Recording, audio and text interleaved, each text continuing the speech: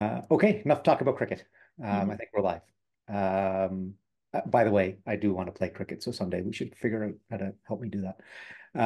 Next time I come to New Jersey. Hi, Sheetal, how are you?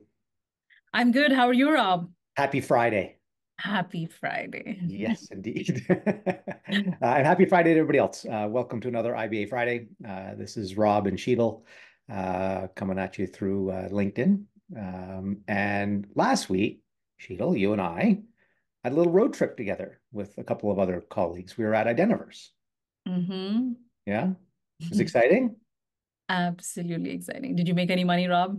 I do not play the tables at all. I stay as clear from that. I'm too cheap. I don't like giving people my money unless I'm going to get something in return. And just losing it is not. I'm too. No, I can't do that. It's not part of my DNA. How about you? Did you win anything? Nothing. I gained some nuggets of wisdom, though, about Oh, well, identity. that's good. That's well, hey, listen, there's lots of nuggets of wisdom to learn at Identiverse this year. I had a horrific travel experience getting down there. A completely new thing for me, but we don't have to get into that again today. But let's talk a little bit about Identiverse. Did you have a good time?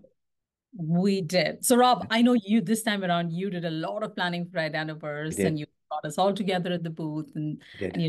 lined all of this up. So Yeah. tell us about your experience. What kind of when you were there at Identiverse, what was happening at the booth? What kind of customers came in to talk to us?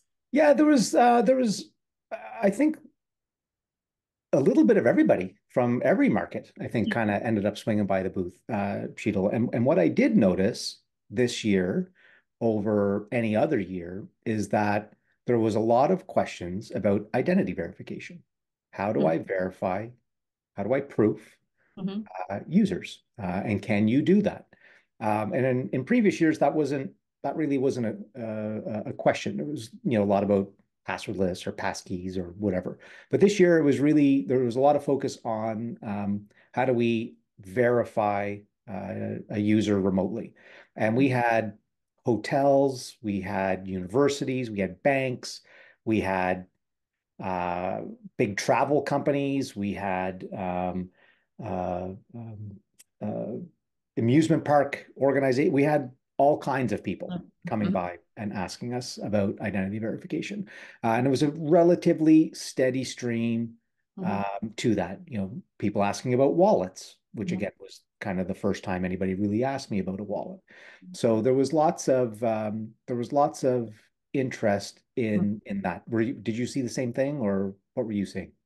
Yes, I think pretty much the same thing, right? With respect to universities, we saw people from universities, staff come in to see how can we verify our students Mhm. and make sure that from day one, they have a credential that they can carry with them. They can use it to log into their student portal. They can use it to get to their classroom, which is a beautiful use case, right? Where it's an absolutely streamlined access for a student from day one. Yeah. So that was a really good use case.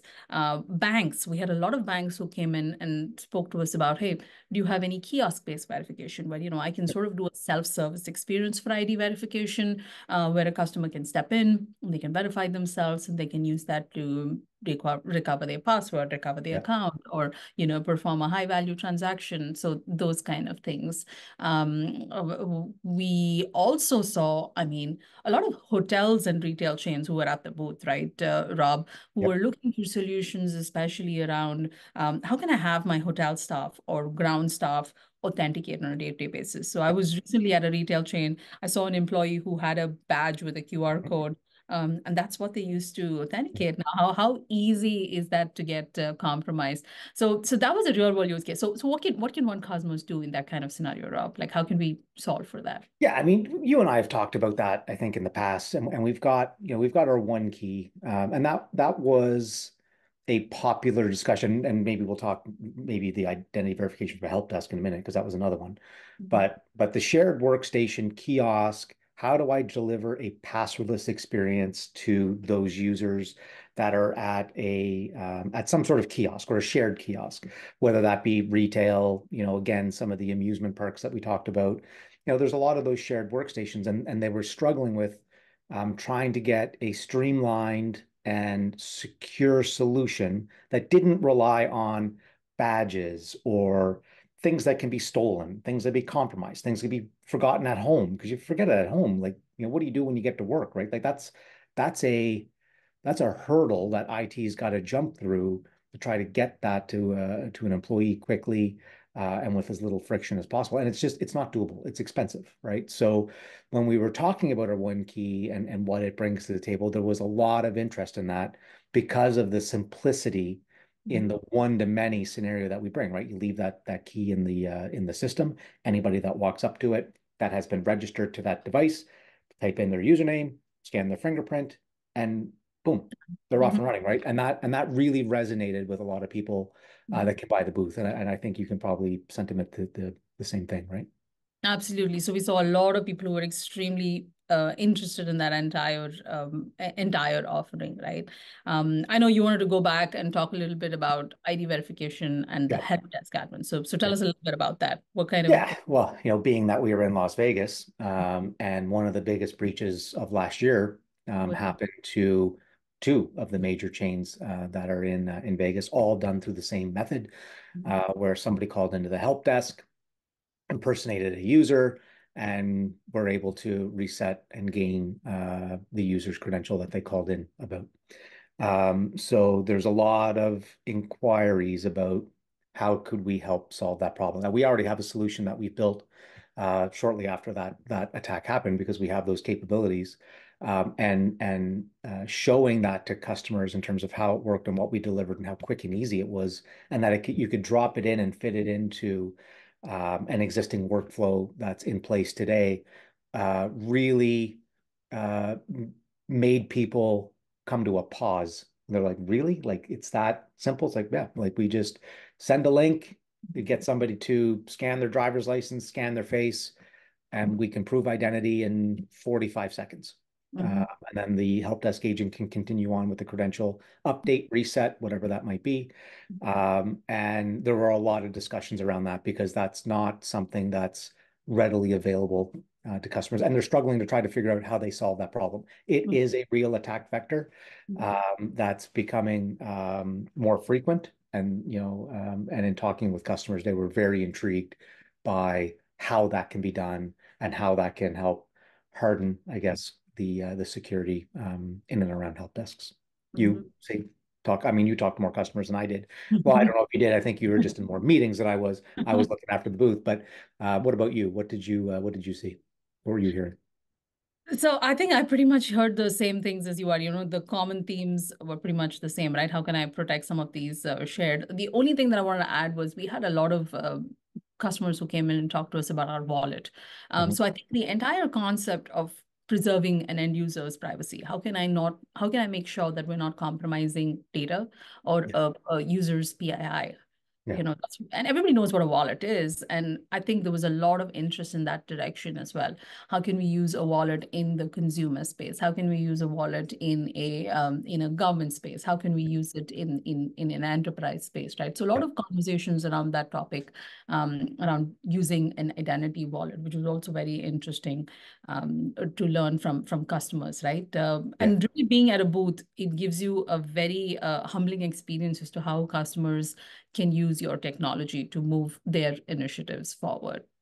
Yeah, I mean, everybody's got very unique use cases when they swing by the booth, right? It's like, hey, tell me about how you could do whatever my use case is. And while sometimes they all sound the same and technically we're all solving, we're solving the same problem, the way in which that problem presents itself can be very different at a lot of these different Mhm. prospects, customers, people that are swinging by the booth. And it's interesting to learn from and hear about how a lot of these different places are doing it. And listen, in some cases, some are trying to go out and do it on their own, and they're just looking to compare, but what they're doing versus what we're doing, and does it make sense to have us do it for them instead of them try to go down the path and do it themselves? I mean, I had a couple of quick conversations with people in and around that, but yeah, I mean, getting out and seeing a lot of these or meeting, a lot of these organizations and people that work for these organizations is interesting, and like I said at the very beginning, it spanned pretty much everything. Like you said, there was There were hotels, there were universities, there were banks, there was lots of government representation there as well at this event, and looking into how can they deliver, secure services to citizens and residents, right? Calling help desks or logging in to get access to services and things along those lines. So lots of really good conversations. You went to a couple of sessions. How were the sessions? I actually went to a lot of the sessions, so I think Identiverse is a really good opportunity to see what's happening as trends across the industry, right? Yeah. Definitely one of the highlights was what kind of new attack vectors are we seeing? And one of them even said it's CAS, CASS, and it's cybercrime as a service, where you Ooh, have these wide range of call centers that can be set up to conduct OTP fraud or capture related fraud, different kinds of attack vectors that are emerging. But one of the attack vectors that we really covered this time was deepfakes, right? yes. The prevalence of deepfakes, and I think One Cosmos did a talk about how deepfakes are going to become more prevalent, especially and is a threat in the ID verification Yeah. industry, right? Yeah. So as a company, we've put in a lot of research and invest in an investigation into how can we ensure that when somebody is presenting their face in a remote verification scenario, that is not actually a deepfake. So we put a lot of mitigation strategies in place, but it was really about educating the market, saying, Yeah. hey, this is the next big attack vector that anyone who's shopping around for an ID verification solution should really be worried about or thinking about. So Yeah. yes, I mean, mhm. go ahead. Sorry. No, you finish that. Yeah. So that was one definite trend that we saw, new Yeah. attack vectors, how quickly they're spreading. Yeah, that session that we put on was with Mike Engel, Mhm. who's been on IBA Friday in the past, and we had one of our customers partner up with him, Jason Pratt. It was very well attended. It was very cool. I actually had somebody swing by the booth right after it was over. They're like, "Wow, when he kind of transformed his face into Jude Law, that was kind of weird."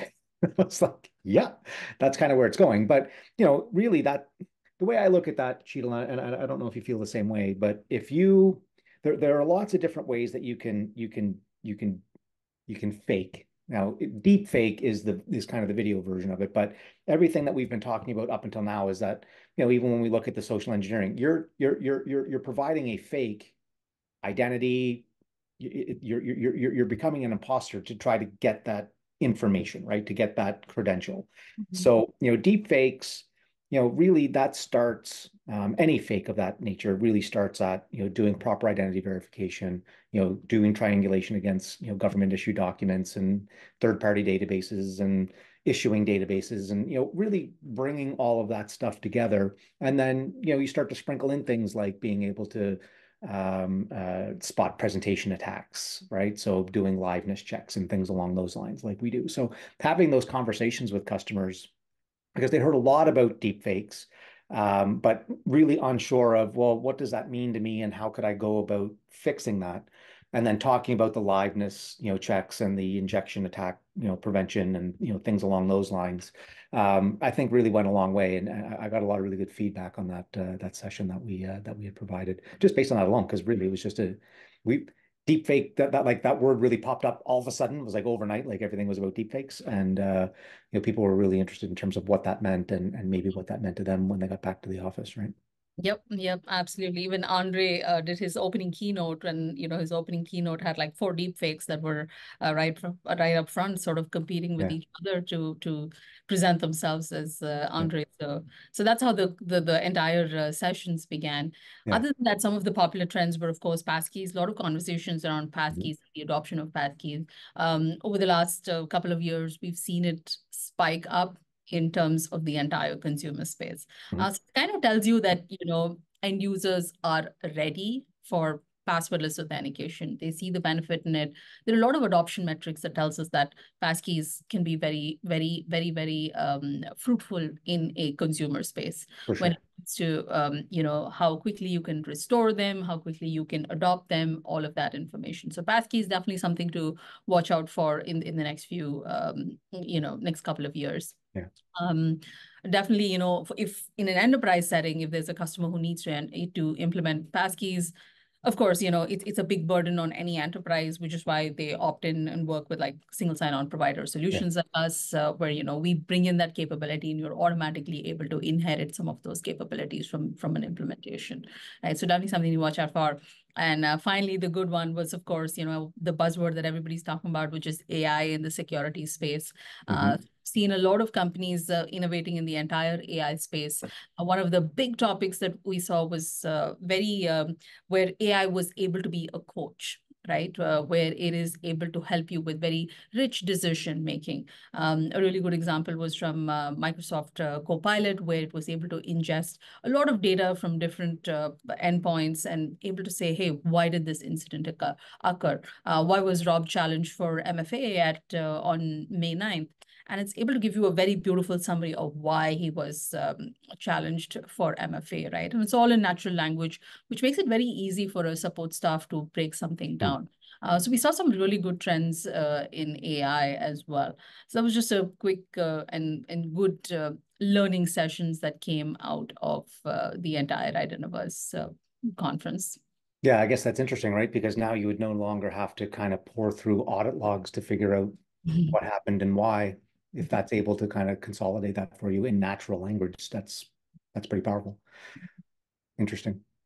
All right. Well, another IBA Friday. Okay. Okay. All right. Yeah. Listen, if you went to Identiverse and you have questions about anything that you saw there, or how we relate to any of the things that maybe you might have learned at Identiverse, you can always reach out to Sheila and I'd be more than happy to have a conversation with you. And we can go from there. But for now, thanks for joining us on another IBA Friday. And I guess we'll see you in 2 weeks or so. Have a good weekend, Sheila. Bye.